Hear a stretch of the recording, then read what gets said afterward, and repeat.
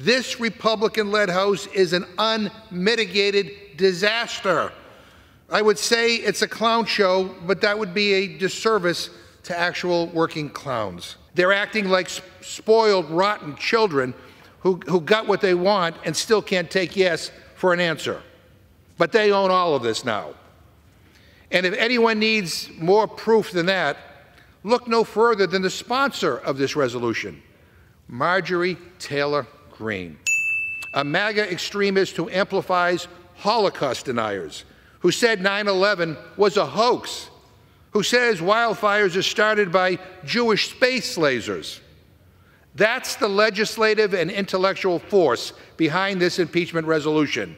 In fact, if it passes, she's going to be an impeachment manager on the floor of the United States Senate. God help us.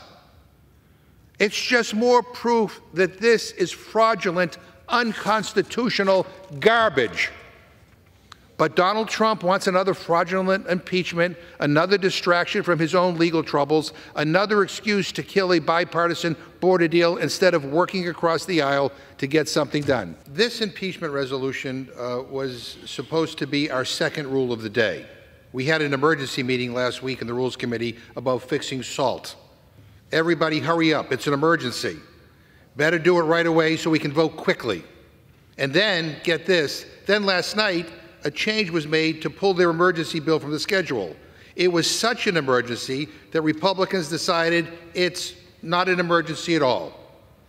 So not only did their bill not even fix the problem that they themselves created, it's not even going to come to the floor now because of their inability to govern.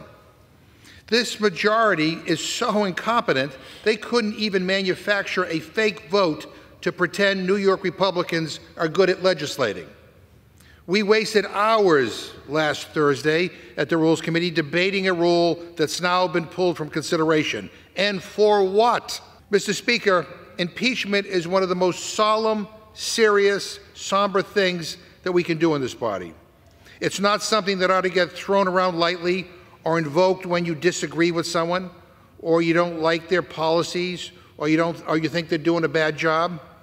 It's something that should happen after a grave constitutional offense has been committed, a crime against the Republic.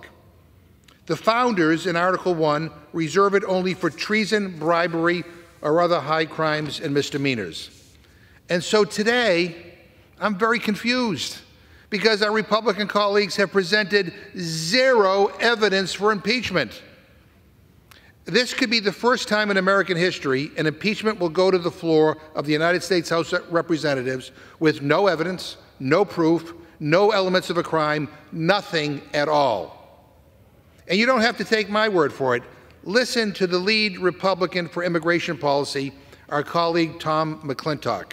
And he says, and I quote, "The problem is the articles fail to identify an impeachable crime that Mayorkas has committed. In effect, they stretch and distort the Constitution in order to hold the administration accountable," end quote. Another Republican, Ken Buck, says, and I quote, "Secretary Mayorkas did not commit an impeachable offense and is not guilty of high crimes or misdemeanors," end quote. These are not my words. These are your fellow colleagues, Mr. Speaker, openly admitting that these vague, unprecedented articles of impeachment trivialize this process and make a total mockery of this institution. And what does this impeachment have to do with fixing our challenges at the border? Nothing at all. They say this is about securing the border. And their plan to secure the border is to impeach the guy responsible for securing the border and replace him with, now wait for this, wait for it, they aren't sure. The chairman of the Committee on Homeland Security couldn't tell us during our Rules Committee meeting who will replace Secretary Mayorkas if he were removed. I mean, you can't make this stuff up. For months and months and months, Republicans have said that they would shut down the government, they would default on our debt, refuse to do anything unless we passed a border bill. Well, good news. Senate Republicans worked out a border bill, and the person who negotiated it for Republicans, Senator Langford, was someone Donald Trump endorsed. Donald Trump said, and I quote, that Senator Langford is strong on the border, end quote. So I'm shocked by the Republican rejection of Senator Langford's bill. Before we even saw what was in it, before the ink was even dry on the discussion draft, Donald Trump came out and he ordered them to kill it. He ordered them to do nothing to fix our broken immigration system. They'd rather let chaos prevail than work with Democrats to have a conversation about a path forward. Because here's the truth. Here's the truth, Mr. Speaker. Republicans simply do not want to participate in government. They want to create chaos, they want to create confusion, and they want to create a campaign issue for Donald Trump going into the next election.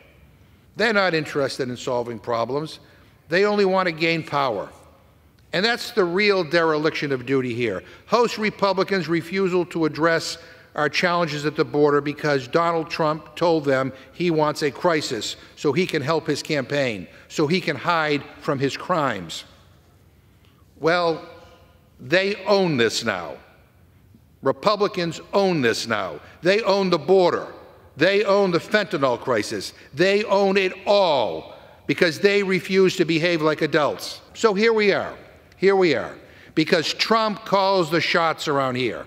He directed Speaker Johnson and extreme MAGA Republicans not to work with Democrats to address challenges at the border. And you know, one thing we know, Republicans work for Trump, not for you, the voters.